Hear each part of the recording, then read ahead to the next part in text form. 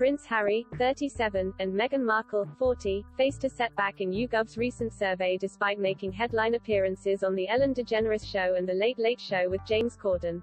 YouGov, which was co-founded by the UK's 54-year-old Education Secretary Nadeem Zahawi in 2000, asked respondents from more than 42,000 people across 38 countries and territories who they would nominate to the world's most admired list. People in Colombia, Egypt, India, Indonesia, Malaysia, Mexico, Pakistan, the Philippines and South Africa were among those questioned by YouGov.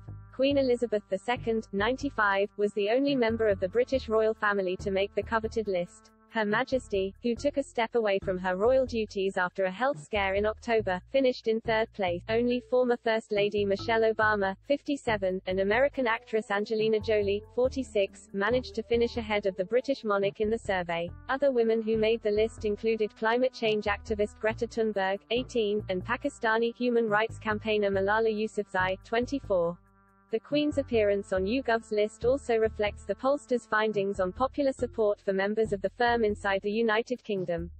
YouGov put support for Queen Elizabeth at 72. Prince Philip, who passed away in April aged 99, finished in joint second with Prince William, 39, on 62%. The Duke of Sussex lags further down the list in 10th position, on just 33%, but the Duchess of Sussex polls even lower on just 28%, leaving her ahead of only Prince Andrew, 61, on 13%. YouGov's Most Admired ranking put ex-President Barack Obama, 60, at the top of the male list for the second year in a row. However, the 44th president was joined by both of his successors in the 20-man strong table. Donald Trump, 75, finished in 13th place and Joe Biden, 79, ended up further down the list in 20th. Despite recording an approval rating worse than ex-Vice President Dick Cheney, 80, Biden's 2020 running mate Kamala Harris, 57, fared slightly better than her boss and Mr. Trump with an 11th place finish on the women's list.